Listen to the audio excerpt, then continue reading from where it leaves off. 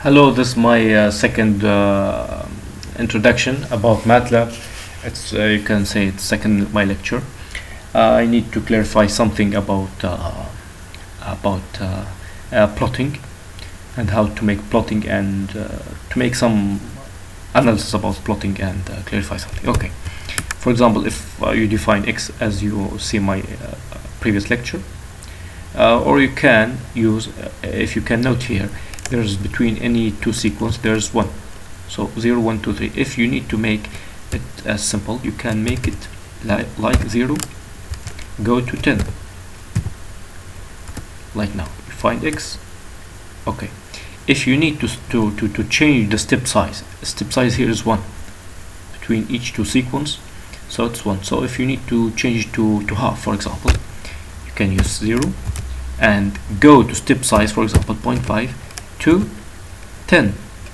So we have here 20 values: x, 0, half, 1, 1.5, 2, 2.5, and go on so on to 10. Alright, so I have x like this, clear.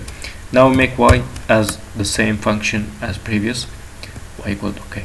If you need to make it alongside, if you see x, it's a raw vector. If you see y, it's also raw vector. So if we need to make each value with this, each value with the corresponding in can visualize okay. If you make x transpose, okay, you find here. If you find y transpose, you can find here. Okay, if I need to make it near each other, okay, I'll make it in the same vector.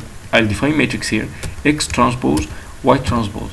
So the first one will be a column of x and the second one a column of y. So can see here, if you can repeat this is the equation here: x times x minus 3, x times x minus 3 will find y.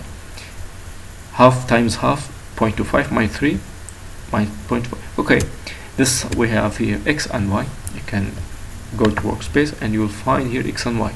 We didn't make clear from the previous lecture, so here we have 21 values because 0 is involved here. Alright, if you need to make a plot as a previous lecture, but I need now to make a line directly. Alright, okay, here we have, this is x-axis and this y-axis. The function is y square x square minus 3, I think. Alright, if you can go here, and if you need to go to any value, just click here and you go ahead. If you can see here, the step size is 0.5,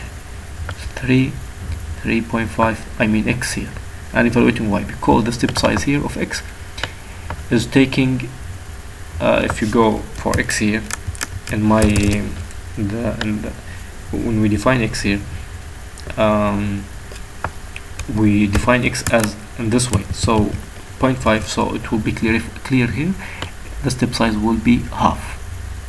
Okay, if you need to make a step size, for example 0.01, so the resolution will be 0.01, so it will be more smooth, this curve.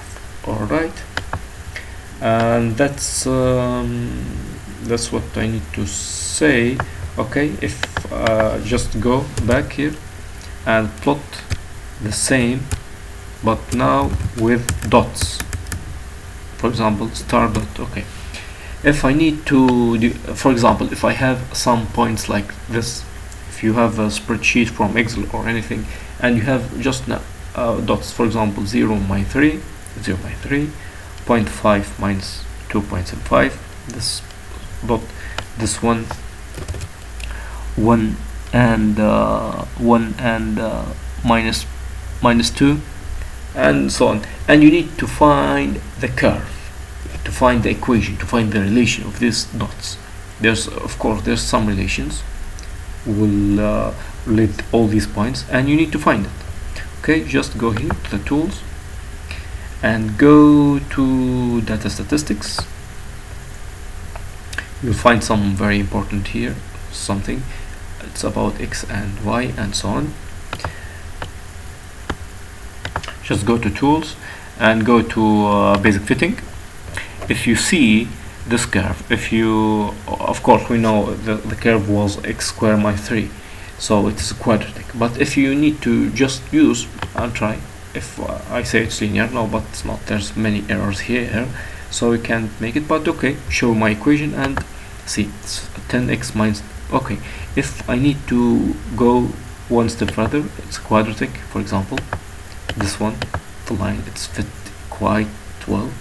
It's 1x squared, okay, because we have x squared minus 5.7 e to the power minus 15. I'll say what does mean by this. It's a very small number, minus 3. Okay, this number minus 5.7 e to the minus 15, this number is 5.7 times 10 to the power minus 15, so it's very very small. It's almost 0, so you can make this 0. It's just x squared minus 3 as we define here.